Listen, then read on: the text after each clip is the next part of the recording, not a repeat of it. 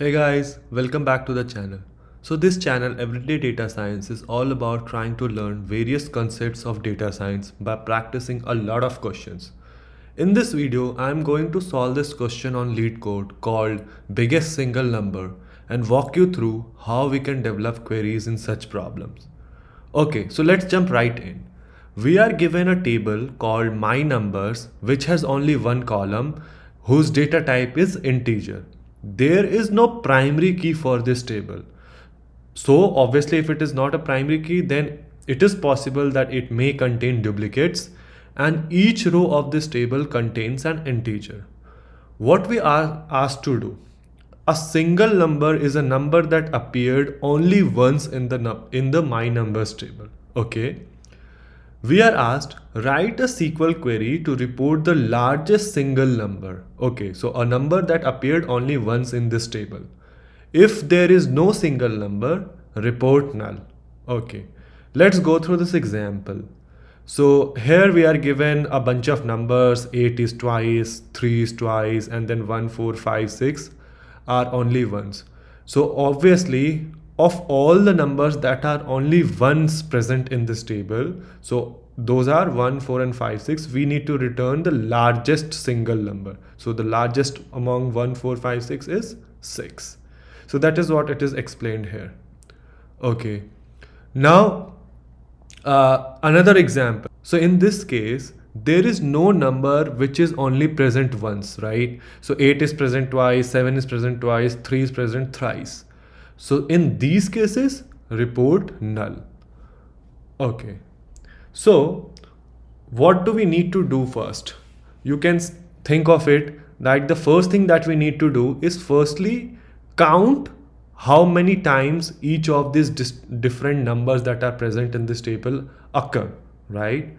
So we can do is from this table, my numbers, we group by the number column, or we group by these different numbers that are present in this table. Okay. Now it is asked for us to report the largest single number. So obviously we are only interested in keeping those numbers where the count is 1, right? Now again, here we need to filter results, right? So for filtering, we can use either where or we can use having, but there is a difference between where and having. So since here we need to filter based on an aggregate value, that is the count of something, right? So here we will be using having clause. So having, so basically only keep those rows or those numbers which are occurring once. So having count of the number equal to 1. Okay. And then return those numbers which are only occurring once in this table. Okay. Now we can do, what we can do is, so now from this this table, we will be having all those numbers which are occurring once, right? And based on this, now we want to report the largest single number if there is any number that is present, or if there is no single number present, so we report null. So again, like what I like to do in these cases is always wrap this in a common table expression, because it runs only once, and I have discussed this in detail in the previous videos as well. So it runs only once, it saves a huge amount of storage, and the execution speed gets faster.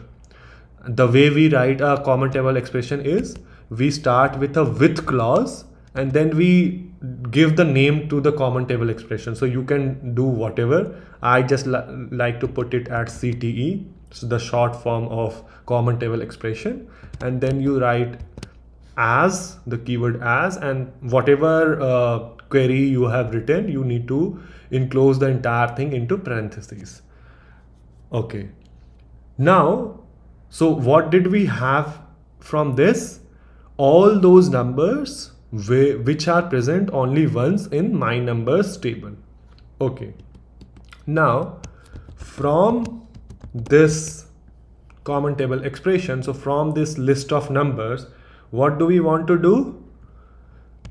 We want to return the maximum value of the number, but when a number is present, right? Else we have to return null. So you see there are two conditions here. So like in a particular condition you need to return something, and in the other condition you have to return something else. So here we find the use of case when then statements. So case when count star greater than 0. Why did I do this? So let's say in this case, right? So after this query gets executed on this, what this common table expression will have? 1, 4, 5, 6, and count star is basically giving what?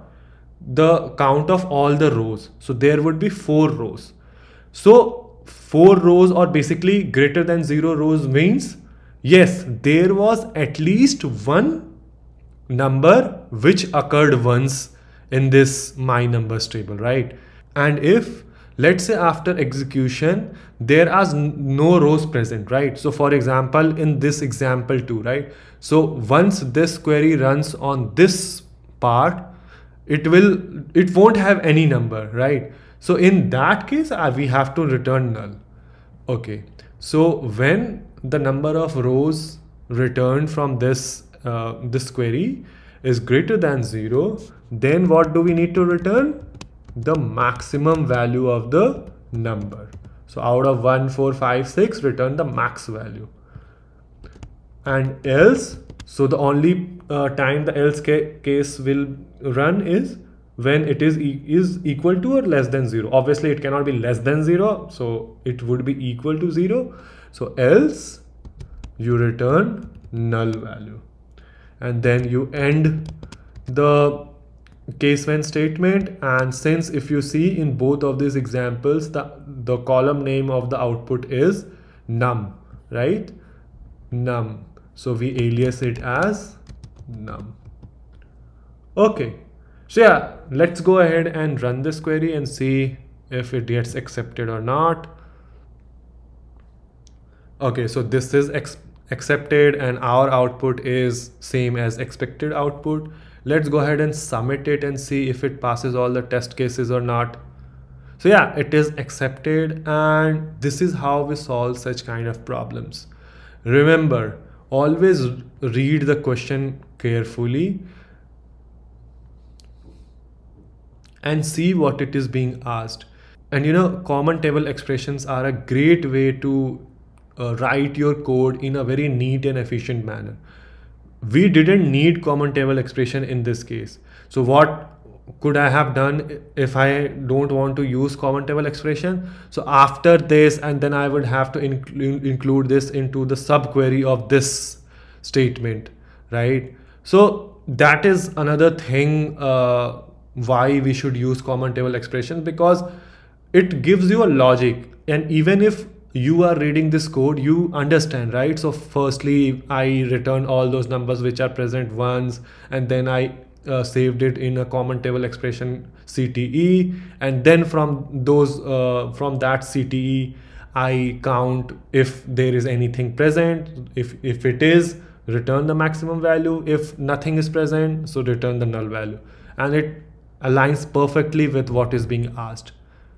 So yeah, let me know if you guys found this useful, and I will see you guys in the next video.